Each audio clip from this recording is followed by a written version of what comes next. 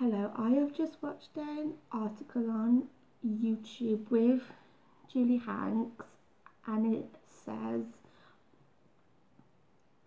to worry less about what others think. And I have some thoughts on this. With me, and this is what I'd like to say, I am not a worrier. I'm not. But I'm more the opposite. I tend to be like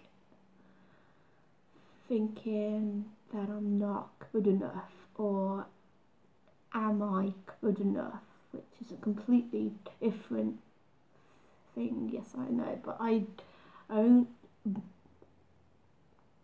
do that. The only person I feel who judges and criticises me is my mum. My mum, and sometimes my sister. Not all the time, but sometimes my sister. And they are the people in my life who tend to pull me to one side and say that I need to think about how my actions look to other people. And the biggest thing that both my mom and sister have said to me is, I don't want, and this is my sister's husband, to think badly of me. So when I'm just me and I say something, or perhaps crack a joke, or at times a bad joke, afterwards they tend to come down on me after and tell me, did I not think about his feelings or his thoughts? Because, and this is what happened, he bought her some roses, and he has been with my sister for a long time, and she actually does have hay fever. So I just made a twinkle in my eye, smile on my face, and say, "Are you trying to kill my sister?" You know. And I thought nothing of it until the next day, and I said, well, nobody found that funny, because he just spent X amount of money. And I'm just thinking, well, you know, and so basically this is what I'm told, that I can't be myself around the people who are supposed to know me and understand me. And if I feel that I can't be myself at all, I am gonna be really, really paranoid. I am, because I'm not gonna feel relaxed, you know. And basically let's just say, after things like that happen with the example that I've given, then comes this talk, and it's that I need to think about other people, that he might not like you if you get angry, or if this happens, or if that happens. And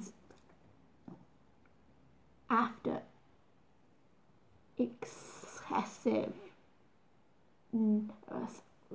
of this, of my mom, of my sister, I did believe them. I came into the belief that he wasn't like me. I came into the belief that my sister's husband now doesn't like me, and then I think I was hurt. I was really hurt, because I had it in my head that he actually didn't like me. And then after a time I thought, well, I can't do anything about it. So if he doesn't particularly like me, I am going to say what I want, and to hell.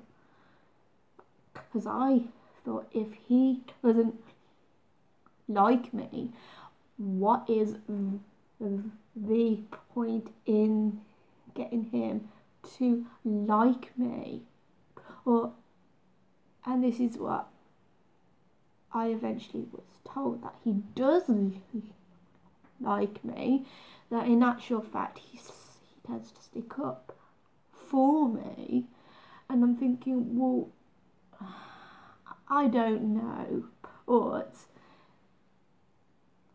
this is all about what my mum and my sister have told me over and over again, that they don't want me to get angry, and they don't want me to do this and this. So in actual fact, I came into the belief that he did not like me at all. And this is my point that I want to make, is if you constantly tell a person that you have to think about this, you have to think about this person, you have to think about that person, and you can't think about you at all, it sort of gets into your head, and then you make up a story that's believable, you know. So in their heads, they are thinking that they are helping me and this, that and the other, but in actual fact, I found what they were doing was putting me down, because that's how it came across, like, well, I do this wrong and this wrong, I can't do anything right, I can't be myself. So, you know, it was, after a long period of time, it does get into your head, and you make up a story that's believable to you. And in my family, they have given me a couple of labels, that you're the nice one, and you're the emotional one. Well, actually, how do they want me to act when they've hurt me? Do they, I mean, half the time if I get angry, it's bad because I'm acting up. Or if I get upset, I'm told, well, you're the emotional one. You take things too much too hard. And so at times I am at the end of my Heather.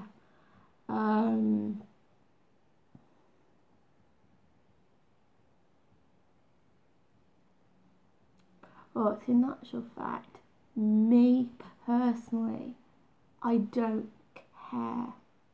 I think I am starting to care a little bit less of what both my mum and sister think. I've never cared what other people think of me. I think I did when I was younger and at school, but that's that.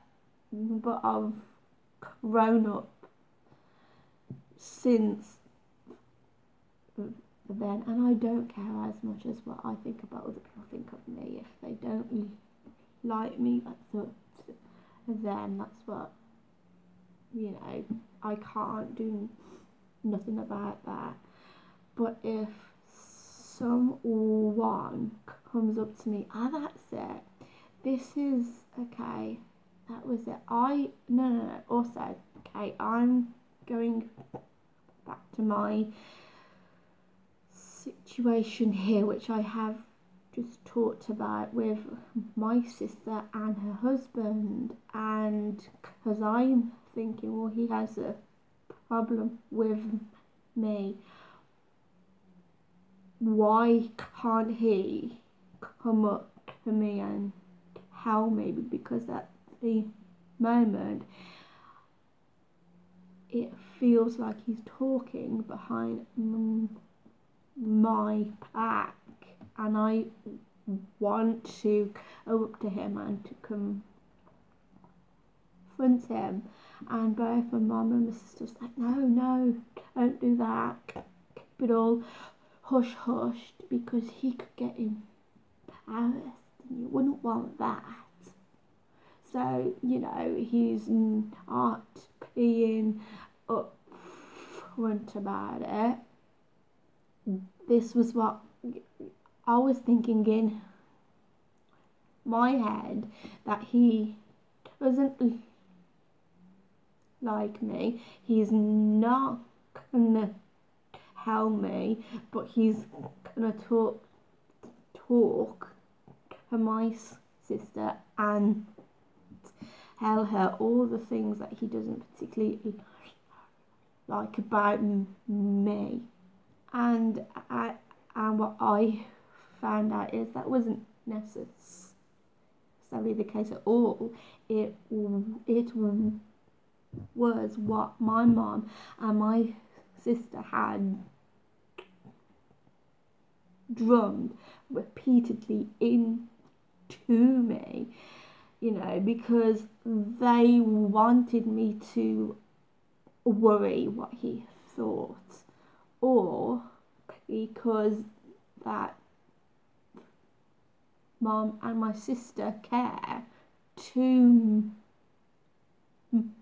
much, and they wanted me to be liked. If I can't be myself around someone, then I got it in my head that he didn't like me, and then I was hurt about it, and then I was angry, and I just thought, well, sod him, I don't care. I will treat him however I want. How to a point, because then if I did things out of line completely, then me and my sister would fall out over this as well. You know, I mean, I think at the end of the day, if someone has a problem with me, they can come up to me and they can tell me, and I'm not going to take offence if they are not openly cruel to me and they say it how it is. I'm not going to take offence. I'm actually not. In actual fact, I'd respect them, because and that gives me the chance explaining myself, and then I'll say, oh, you I mean that. No, I did not mean it that way at all. What I meant was this, you know, and so that way I can have an open line of communication, and then we can work things out. But they didn't want me to be able to do that with my sister's husband, and I think they still don't. They all go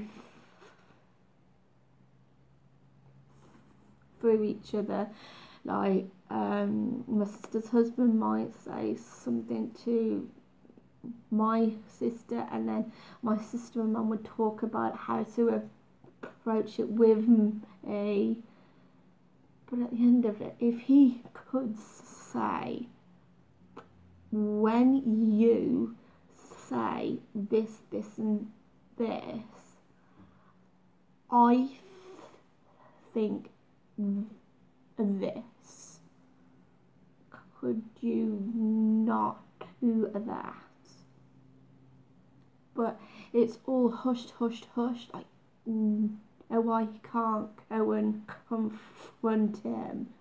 Oh, I can't do this, and oh, I can't do that. So I think that's how that all came about, and it is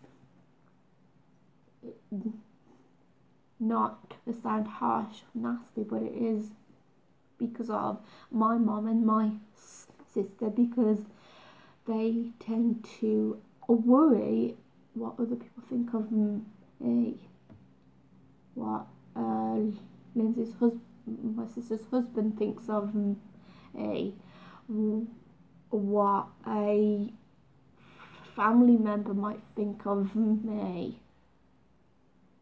But if they know me, and if they come to me and say this, and this, and give me the chance to explain myself instead of talking about me behind my back, because that's what it feels like for me. So, you know, it's open lines of communication, and being told that I can't confront my sister's husband